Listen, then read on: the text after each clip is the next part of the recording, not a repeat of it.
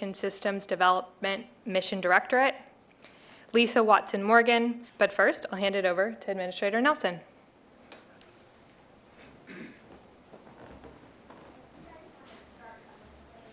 I hope that you share that honor today, and I look forward to you sharing that responsibility in the future. With that, let me turn it back over. Here in the graphic, because this is now a sustainable lander, the appendix.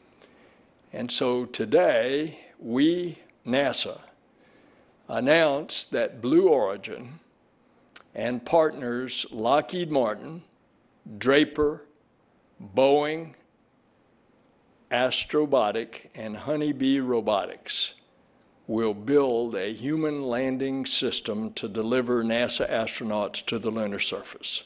For the Artemis V mission, NASA's SLS rocket will launch 4 astronauts to lunar orbit aboard Orion.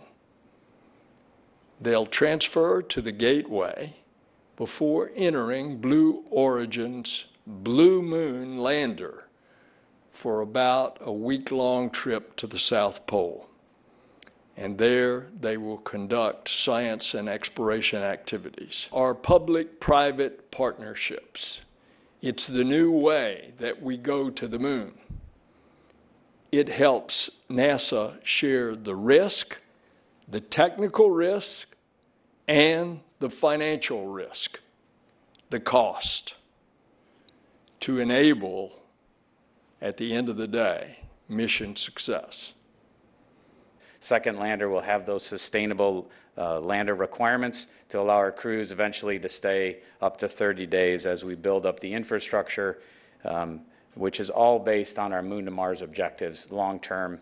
Our objectives we're trying to prove out at the moon, to go on to Mars, and around. Say that Blue Origin, our endeavors to make human permanence on the moon is been part of our core beliefs for some time. So we want to establish permanence on the moon, and we want to ensure that we have consistent access to the moon. So with that in mind, Blue Origin itself is contributing over 50% of the total effort to get to not only this mission, but to ensure permanence.